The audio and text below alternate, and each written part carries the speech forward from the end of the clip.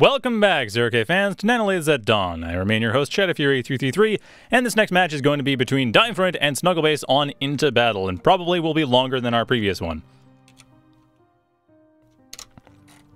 So, DeinFreund going for Hovercraft, as is SnuggleBass, because Hovercraft is now the thing to do on flat maps, because Lamadeus did it, and honestly, it hasn't been changed much recently. People just seem to forget that Hovercraft existed. I'm serious. I can't think of any particular changes to Hovercraft offhand that have happened in the last few months. It's just that Golda used to play Hovercraft, but Golda hasn't played in about a year or so, and then when they stopped playing, not a lot of people played Hovercraft because on flat maps, the common choice was light vehicles, because honestly, Hovercraft is not an easy factory to play. They're powerful, but daggers are a bit tricky, especially when you're trying to get their splash damage to work. It's almost more just a property you have to bear in mind rather than something you micro around. And especially the fact that they have such low fire rate. It's compared to most raiders, they are just remarkably hit and run. That's difficult to deal with. When you have enough of them, it's great, but because of their fire pattern as well, they also tend to be the type of unit that, well, it shoots and then dies, or just gets one shot off. But if you have 4 or 5 of them, you can start one-shotting things, or 7 of them to one-shot. I think metal extractors are 7 of them. So, sorry, metal extractors are 5 of them. So yeah, like you have a certain number of them and you can start one-shotting things, which is remarkably useful because of their low fire rate. So knowing how many you should have and how to position yourself around them, and then how to transition out of them into Scalpel Halberd, or possibly into Mace. Usually Scalpel Halberd though. Like when to do that and then how to control those, especially Halberds. Like Hovercraft is a tricky factory to play, but it's powerful when played well, as been shown here. It's just a matter of popularity. It just hasn't been played much recently, but only because people haven't been playing it.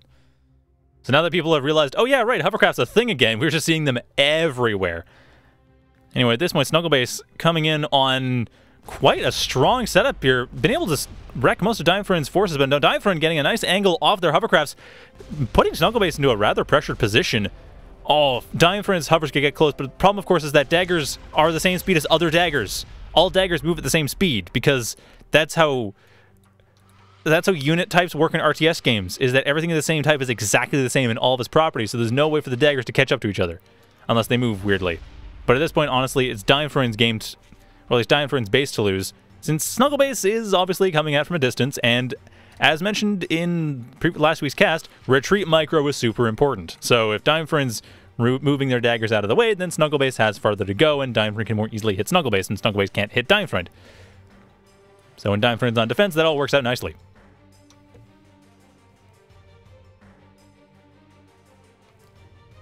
At any rate, DeinFreund's been able to stabilize and actually get a slight economic advantage. SnuggleBass, a bit more focused on defense, properly paranoid, mind you. This Stardust over here in the northeast, that did its job. Not necessarily for cost, but it has done its job to at least stop DeinFreund from getting some free hits in. But unfortunately, DeinFreund's positioning on them... Oh, that is bad. I was about to say the positioning on the daggers is going to get a couple of them killed for free, and that's exactly what happened. DeinFreund trying to get them into a nice line again in order to surround SnuggleBass. If they manage to do that, then there could be a bit of equalization, but SnuggleBass's daggers are just taking damage. They aren't dying. Finally, they're dying, but even then, DeinFreund still has all this wreckage. If they can go and actually reclaim that. DeinFreund's actually at a slight advantage now. The positioning isn't great because they are approaching SnuggleBass, but as long as they are able to push SnuggleBass out of there, get a Quill up there, and there's already a Quill. That Quill is being sent forward, but I think that's just factory... Yeah, that's factory rally point. That Quill needs to start reclaiming. And DeinFreund's going to lose this dagger for free.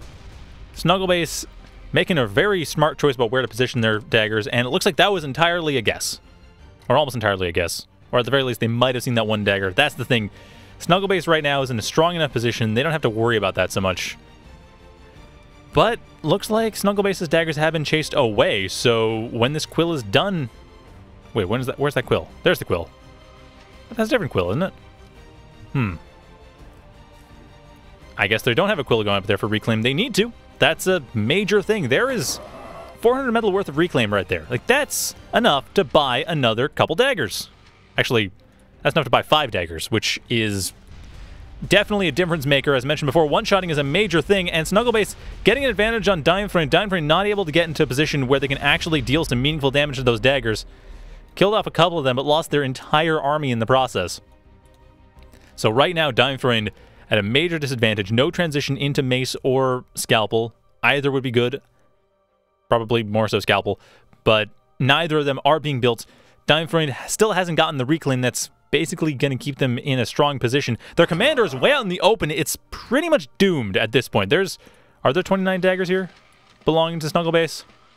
No, there's 15, so it'll be two-shotted. Like, if that commander is too far out in the open, it will get two-shotted.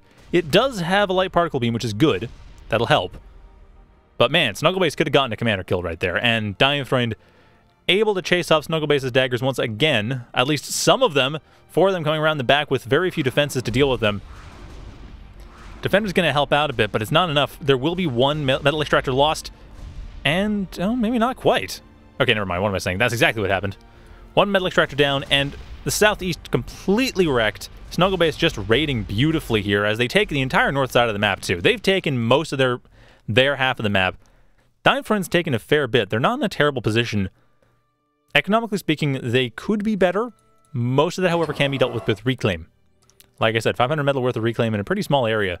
They can deal with that. Or just get another... Yeah, there's the quill. Get another quill. Reclaim, even here, is 200 metal. Now, it looks like they're going for static metal instead. I kind of understand that, but at the same time, there is so much reclaim, and DeinFreund suddenly behind. That would be huge to get that reclaim going. And I know I'm harping on that. I know I'm harping. It's just that important. Reclaim is huge. Thankfully, though, for DeinFreund, their commander is still able to operate effectively as a defensive structure at the front, so that should slow down some of SnuggleBass's approaches. Actually, SnuggleBass is also going pure dagger. This is just dagger on dagger. This is entirely dagger action. We're in a knife fight in a sandy pit. That is this game here.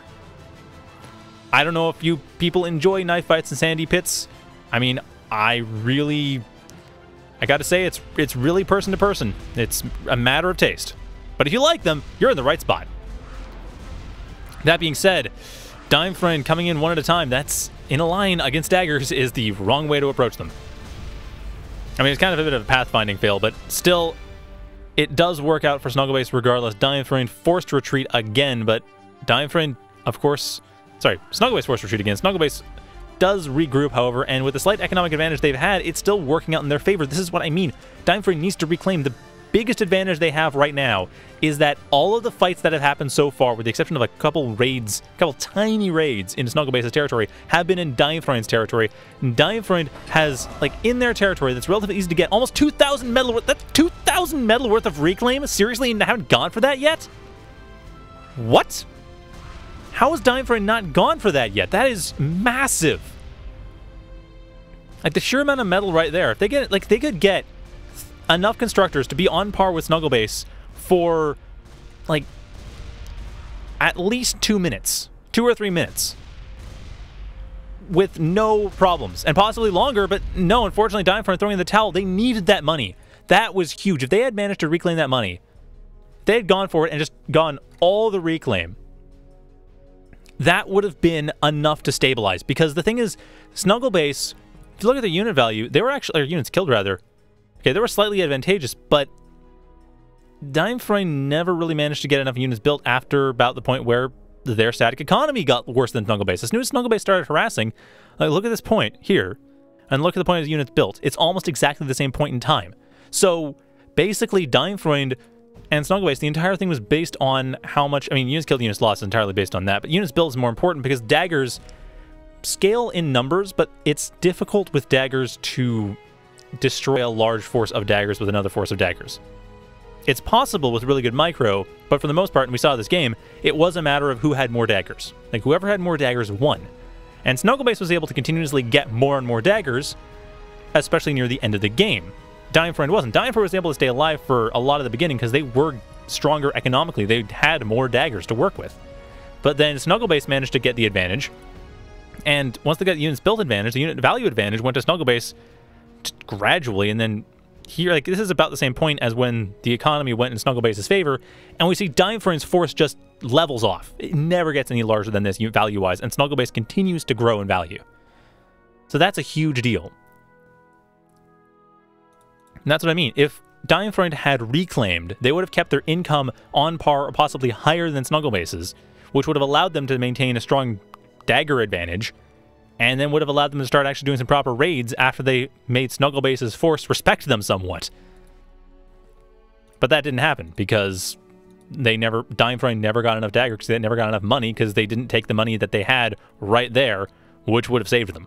I'm really surprised they didn't do that. I would have loved to see that.